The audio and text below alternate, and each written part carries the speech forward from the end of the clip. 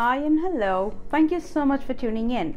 And if you are new, welcome to my channel. My name is Preeti Rao and I am both a real estate and a mortgage broker for close to 20 years. Now, last week I asked you a very simple question. Where have all the sellers gone? And I gave you all the reasons why sellers are in hiding today. The funny thing is, I actually got calls from some sellers who saw the video and have agreed with me that they are not selling because the bank is going and amortizing their mortgage for 50 years. When we did the math and the numbers, they finally realized that by the time this mortgage actually gets paid off, they would have paid almost double the amount in interest payments alone. Now, yes, when it comes to renewal, hopefully the rates will be slightly lower, so they may save around $40,000 or $50,000 in interest payments overall. But is that good enough in the grand scheme of things? Let's discuss. But first, you know the drill.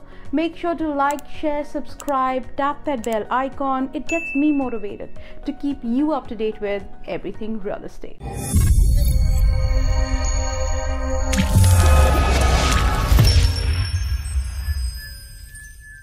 So what is the amortization period? The mortgage amortization period is a total number of years it will take you to pay your mortgage in full. Typically, this is 25 to 30 years. Now, a lot of people mistake the amortization period to the term. They are two separate things. Terms are periods of time, commonly 6 months to 5 years, where you borrow the money from a particular financial institution at an agreed upon interest rate. At the end of each term, you can either renew it for another term or move to another financial institution with a new mortgage or pay the mortgage in full. You continue to renew the term until your mortgage is fully paid off. Your mortgage amortization is also affected by your payments. A portion of each payment goes towards paying down your principal. The rest goes towards paying your interest on your mortgage loan. Even though the payment is the same each and every month, the ratio of principal to interest will change with each and every payment. This is because the more you pay to your principal,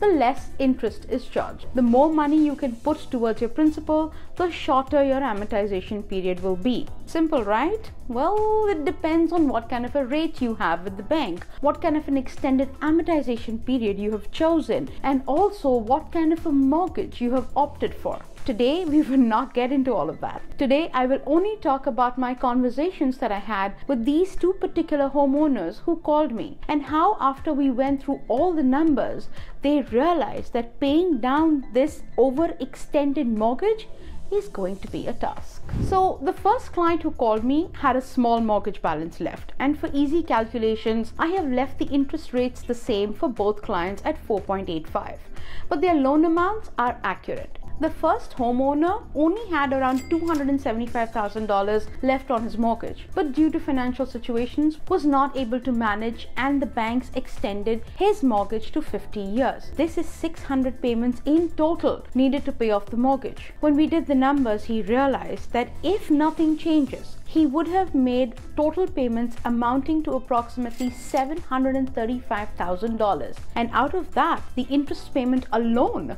would be around $460,000 as compared to $525 in payments, out of which the interest would have been only $249,000 if he stuck to the original 30-year amortization. Note that these numbers are approximate numbers but fairly accurate. He is going to land up paying the bank almost $211,000 extra in interest payments alone if he does not do anything and leaves things as they are. The second homeowner who called me had a bigger mortgage to take care of. His balance was around $600,000. Now, if he continues with the 30-year amortization, his payments would have been around $1,143,000 approximately in the lifetime of that mortgage, with around $543,000 going towards the interest, but his bank offered him a 50-year amortization. Now his lifetime payment will be around $1,604,000, with interest payments alone being $1,003,000. That is a difference of $460,000 that the bank is going to make extra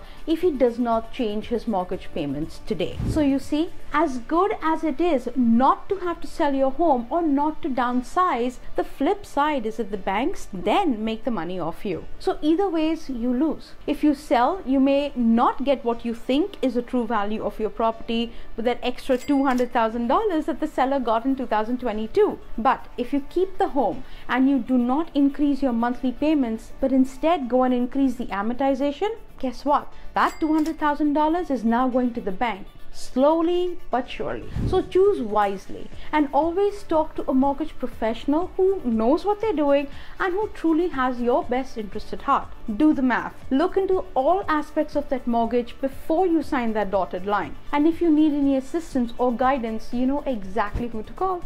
So if you have questions or want clarifications, please do not hesitate to call me. If you still don't know who I am, just go check my rating on Google and read my client reviews. Till then, take care. And if you found value or like this video and would like to see more content, please click on the boxes on the screen. Once again, my name is Preeti Rao. My contact information is in the description box below. Make sure to hit like, share, subscribe and that bell icon so you don't miss any future videos. Thank you so much for watching, and don't forget to call me because I hold the key that opens the door to your dream home.